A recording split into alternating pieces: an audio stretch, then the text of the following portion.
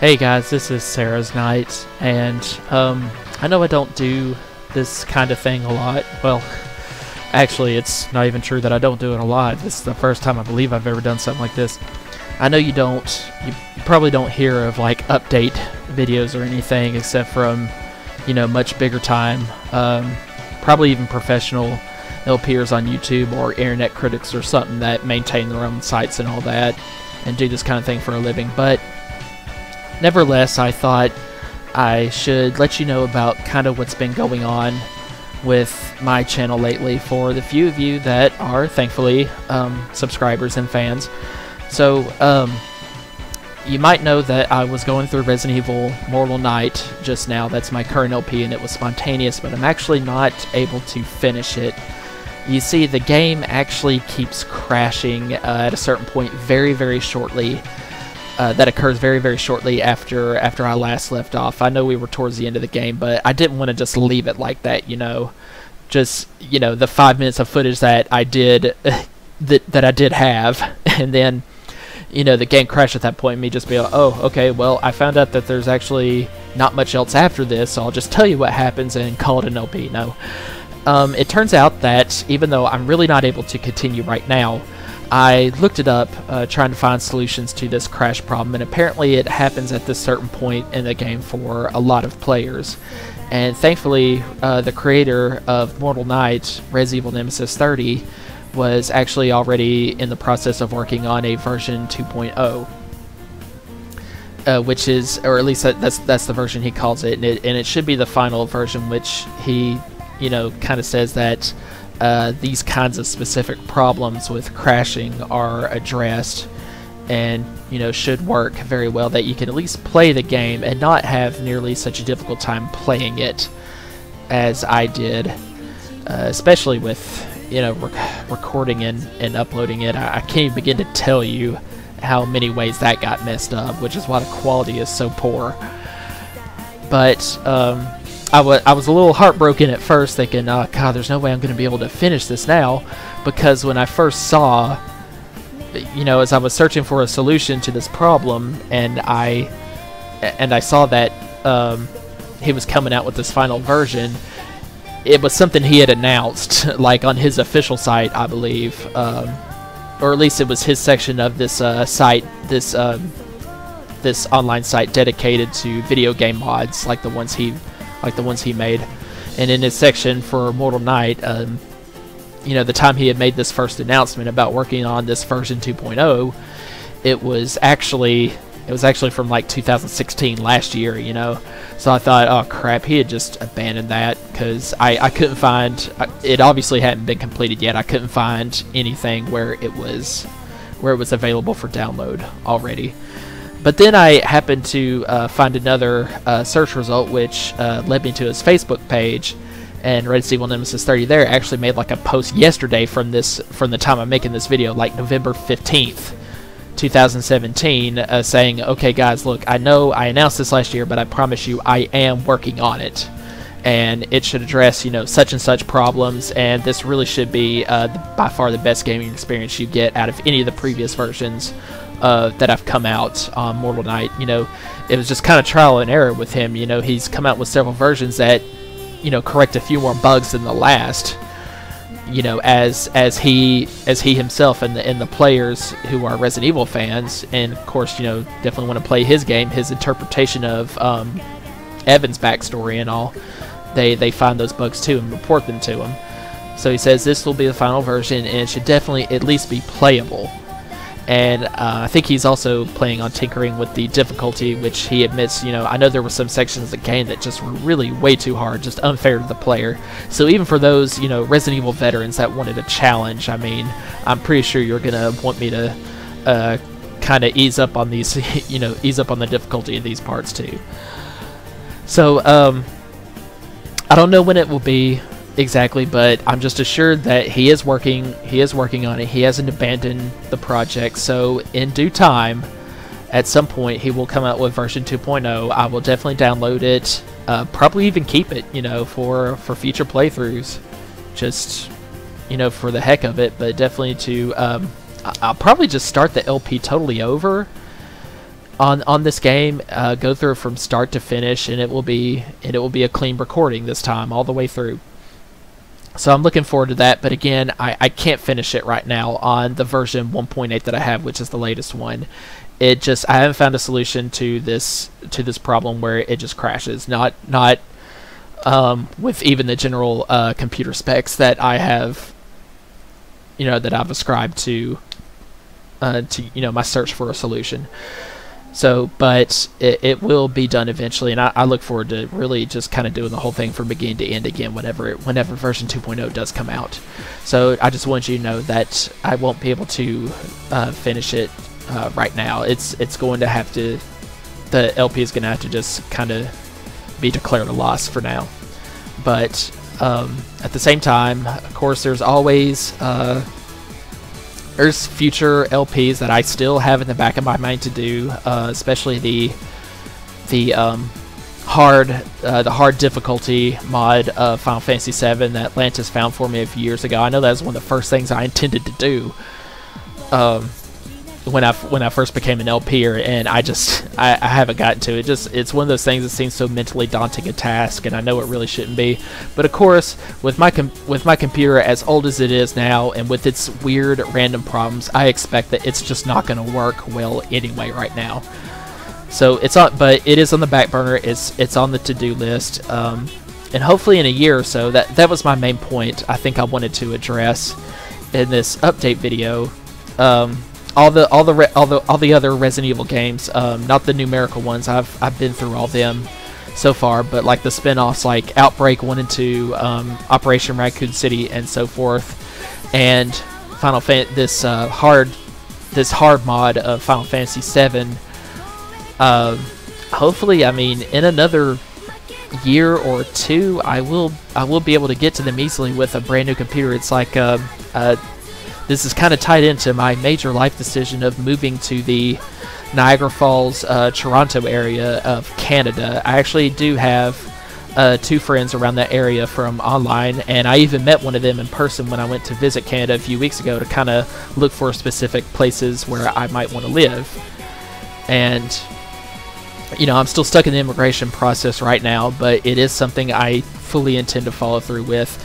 And of course, since I'll be living on my own again, and I mean, I know I do already have like my own money, and I'm working for myself right now, and not having to have like my mother take care of me financially. It's just, being a guy, I just don't want to live with family all my life. I mean, I've had my taste of freedom before for several years after graduating college, and just being able to be in my own house again once I moved to Ontario. The name of the Canadian province where Niagara Falls and Toronto is located. That means new home, especially just living on my own, and I fully intend to just have a new computer built from scratch, customized with all the best parts. Processing RAM, especially video and sound card, all that good stuff. And it should enable me to, especially being brand new and all, without just the little problems catching up over the years to you, I should be able to do all those LPs that I constantly kept on the back burner all this time for years without any problems. It'll definitely be easier to even just have the mentality to start on them and everything. But so I mean, I just wanted you to know that those things are still in mind, and also in the future, another major point I wanted to address is in the future, just I mean, maybe years off, but eventually I've been tinkering with the idea over the last few years since even becoming an LPer on YouTube, and at that time, this was late 2012 when I first started LPing, and that was at the end of a major change in my life, kind of just a major life event. And I'm not talking about the same way like making a major decision like moving to Canada all on my own and so far away from family, but it was a difficult time of kind of a weird, very little known case of depression and obsessive compulsive disorder, and of course with that, anxiety, naturally the symptoms of that. that I suffered through, and I became a better person at the end of it, as nightmarish as that year was. It lasted for most of 2012, and right at the tail end of that, when I started recovering and kind of finding answers to life's many questions for myself, you know, Lantis, I guess he just kind of came in at a right time and really encouraged me to kind of get back on my feet and do things that, you know, especially as a gamer, would make me happy. So yeah, a little side story to how I even, you know, how and when I even got led to LPing. But ever since the start of that time, really, I was tinkering with ideas of doing like reviews and critiques of past movies and video games from my childhood that I either, you know, really loved or really hated. Just basically like what the, you know, so many famous internet critics like the Cinema Snob or Nostalgia Critic or Angry Joe do. And, you know, I'm not trying to be like them, because I definitely would not have the time or the patience to probably like put the same amount of pizzazz and like and like actual like trying to write, you know, stories into all those little reviews and stuff that's happened to me in real life as the reviewer. But just, you know, little videos where I just basically go through a game or movie and hopefully give funny, you know, critiques of them. So I mean at that time I even started like writing scripts for a few of them, like the kind of things I wanted to say, and that's definitely still in the back of my mind too. Childhood movies, especially like this one Disney Channel original from the late 80s called Mr. Boogedy, which I loved as a kid, but I actually just now noticed they had a sequel a few years ago, like in 2011, and I looked it up on.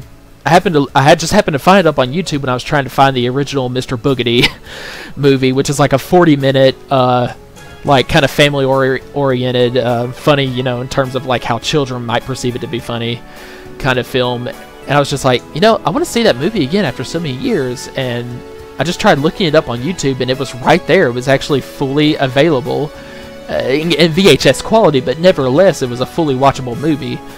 And in the suggestions, I found Mr. Boogedy 2, The Bride of Boogedy, I believe was what its official title was. That was actually made just a few years later in like 89 or 1990. And I was like, oh, great, wow, there was a sequel to this. I never knew it. You know, all this time, 20 years later, I'm in my late 20s, and I sat down to watch both movies back to back, but when I got to the sequel to Mr. Boogedy, oh my gosh, it sucked so bad. And I started thinking immediately of like doing a review of that, of how much I hated this movie. And there were also other things like Final Fantasy IX, which is one of my most beloved video games of all time, easily. But probably even I think it's been kind of unofficially #1 on my top. You know, my top list of best video games of all time that I've ever played. It's been in my #1 spot for years. But of course, I can find ways to poke fun at it and everything. And I was thinking of doing a review on that, and just a few other things. And I keep sometimes, even as I drift off to sleep, over the last few years, as I would drift off to sleep, some nights I would actually get the script in my head about what to say, and it actually came out pretty well. But of course, you know, putting it on paper and then committing it to a camera and you know, showing video footage of what it is I'm talking about and all that, that's another story. But I am still thinking of doing that, so you might see that a few years off, but you might see that in the future.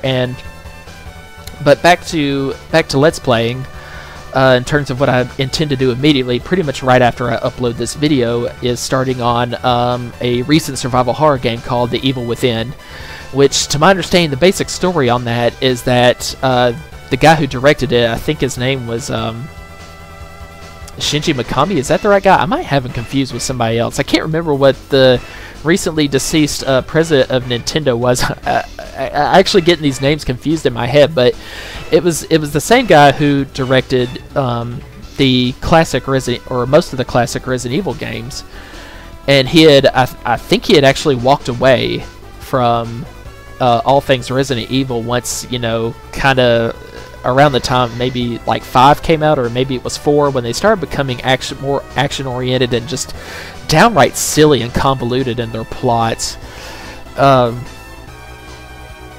You know, because he's more about classic survival horror, and he decided to give it another go with a completely different game called The Evil Within, that a lot of people, that it seemed to have a lot of hype before it came out. And even though it's really not the best game ever, I can find a lot of flaws in it, and the story could get confusing and sometimes. Overall, I really did like the story, and as just the experience with horror itself, I really liked it. I think I got it like at the beginning of 2015, just a few months after it first came out, and I actually played it through several times, and at that time, they were all within a few months of each other, because ultimately I was just wanting to get to nightmare mode and like kind of record the hardest difficulty playthrough of that game and just store it away in my computer for just if I ever wanted to go back and just watch it when I'm like an old man and my wife has passed away or something, whoever my future wife will be, the unlucky woman. You know, if there ever came a time when I record a lot of playthroughs of games, pretty much every game that I own or intend to make a recorded playthrough of them eventually, just for, you know, if there's ever a day in the future when I'm an old man, I'm incapable, I got like too much arthritis in my hands or something playing video games myself anymore. But hey, if I still got a computer or a VCR or DVD player, I can still go back and watch these games, you know, the things I used to play, just to kind of down memory lane. That's, you know, if my wife isn't around anymore to scold me for still being into video games at that age. But anyway, I'm sorry, I'm getting off track. So the story is, I thought I hung my gloves up on that for good, because I've been through this game in the course of the first few months that I owned it, or the first year or so. I've been through that game like 4 or 5 times, you know, so I thought I need to hang my gloves up on this for a very, very long while. I mean, if I ever play it again in the future, like maybe 2 or 3 times total. It's because even for a survival horror game, even though they tend to be shorter than RPGs, which, you know, survival horror and RPGs are kind of my forte when it comes to video games. It's just that was way too many times. But then I thought back to doing an LP of this, mostly for you guys, and to kind of refamiliarize myself with the story, so that I can actually have a kind of a good lead into doing a blind LP of The Evil Within 2. So, I mean, I'll kind of know what's going on, because as far as to my understanding, even though I bought this game spontaneously and only kind of read just the summary on Steam, you know, when I was buying it off the Steam website, to my understanding, it's basically a continuation. It's not like an entirely different story. It's a continuation of the first Evil Within, and maybe even with the same characters, especially the protagonist, Detective Sebastian Castellanos from the first game, which I actually really liked him as a protagonist. So I thought, you know, I should, if I'm going to do a blind LP of that, because I just happened to discover this game on Steam. I had no idea Capcom had decided to make a sequel to the Evil Within. I had no idea until I just happened to see it on Steam a few days ago, and I just a spontaneous buy, and I'm pretty sure I'm not going to regret it overall. I don't know anything of the game. I haven't like read people's reviews of it or seen videos of gameplay on YouTube or anything, even though I think it has been out at least a couple of months. It's not terribly new. But I wanted to make this a blind LP experience, and of course that means I really should go through the first one for you guys' benefit if you intend to watch my LP of The Evil Within 2, and also to, again, refamiliarize myself with the story of The Evil Within 1, so I can make connections to whatever happens in the sequel and not get, you know, confused in the middle of my LP, you know. So those 2 games are definitely next, and I hope you'll enjoy going through, rediscovering The Evil Within 1 with me, and kind of a whole new adventure with the sequel. So in terms of Let's Playing, I think I've got all news on that out of the way, but one last thing I wanted to talk about was, aside from starting to do other projects on my YouTube channel, which I know I've been just about Let's Plays right now, with very few exceptions. But aside from other projects like possibly doing humorous reviews of games and movies, this is entirely different. This has nothing to do with gaming, to be honest. But for the thing I'm about to talk about, it's really for 2 reasons. One, to kind of rediscover my childhood, and also even bigger reason is for the hopefully the entertainment of whatever younger audience I might have to my channel. Some of my subscribers hopefully might be you know, kind of like children or people in their teens, just basically still in that in their formative years. And if there are any of you out there, I would like to do this for you also, to hopefully get you into reading if you aren't already. See, what I was thinking of doing was actually reading aloud on video, and kind of with illustrations from the book to kind of just, you know, keep you something to look at while you listen to my voice. This is basically like me doing story time. Sarah's night doing story time to kids, I guess. But there's a particular series of books from my childhood that I still read at least once every couple of years. I still read through all of them again to this day, called Bunnicula. Some of you who are around my age, in your late 20s and 30s, might actually know of this as well, and hopefully, you know, that just kind of rang a pleasant sentimental bell within you as well. But it's a series of books by one of probably my most favorite author ever, even to this day, James Howe. It's just, he has such a spectacular way of writing that just draws me in. It's so entertaining and clever and witty, especially the dialogue between the two main characters in the Bunnicula books. It's the books are about a rabbit, just a seemingly ordinary black and white rabbit that is found abandoned in a movie theater by this American family called the Monroes. They're pretty much just your typical middle class white American family. You know, a mother, father, and two sons in their preteen and teenage years. And just while they went out to see, like, you know, this movie Dracula one night in the theater, right there in the dark, on one of the seats, they find a rabbit in a cage named Bunnicula. I'm sorry, they name him Bunnicula later. Of course, they don't have a name for him then, but they decided to adopt him. And just when they brought him home and presented him to the other animals in the house that they already have as pets, the two main protagonists, Chester the cat and Harold the dog, when they present, when they come home and present the rabbit to them, you know, they're deciding on a name, and because they found him at a Dracula movie, they decide on Bunnicula just to be, you know, I guess you could say stupidly clever, or just plain stupid, I don't know. You know, Bunny, Dracula, so put the two together.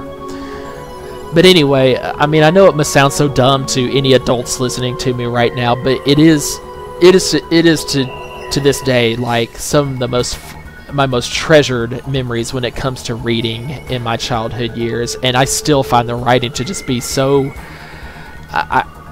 All I can say is that I just really love this guy's way of writing. It makes me not want to stop, and there's nothing I can say. There's honestly nothing I can think of right now.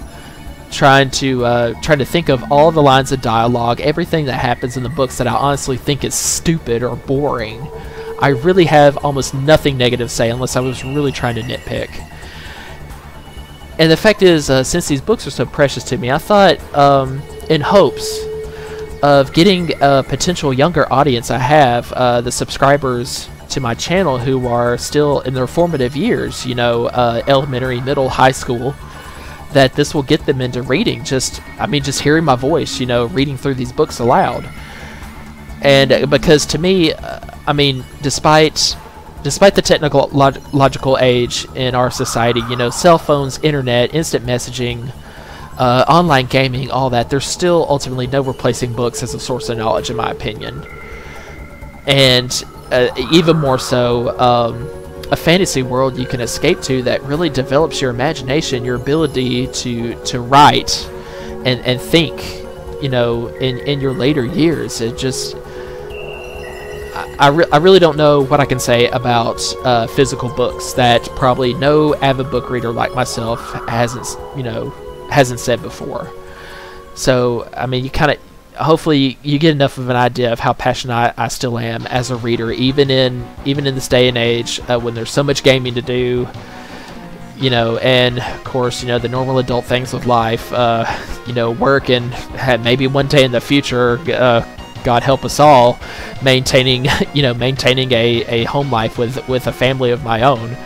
I mean, I know you can imagine, you know, whoever the woman is who's going to consent to marry Sarah's Knight one day, she must be a glutton for punishment. She must also be an angel of mercy. But to actually think of bearing children with her, you know, little Sarah's Knight's running about this planet, son or daughter, I can't imagine. I can't imagine that the world is ready for anything like that. But so, I mean, point is, this is something relatively simple to do on top of that, so it's something I'm definitely going to get onto soon.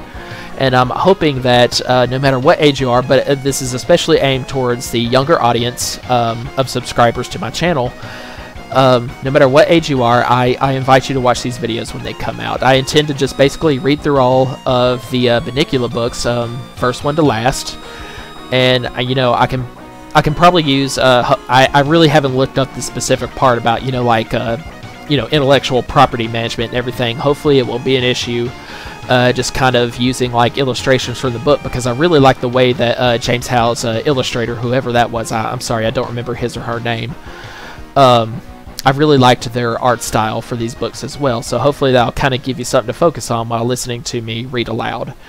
And it would be enough to draw you in and stay on through all these videos, and hopefully become as fond of the characters in this world of Bunnicula and the adventures they go through. It would get you as attached to them as I already have been ever since I was 7 or 8 years old.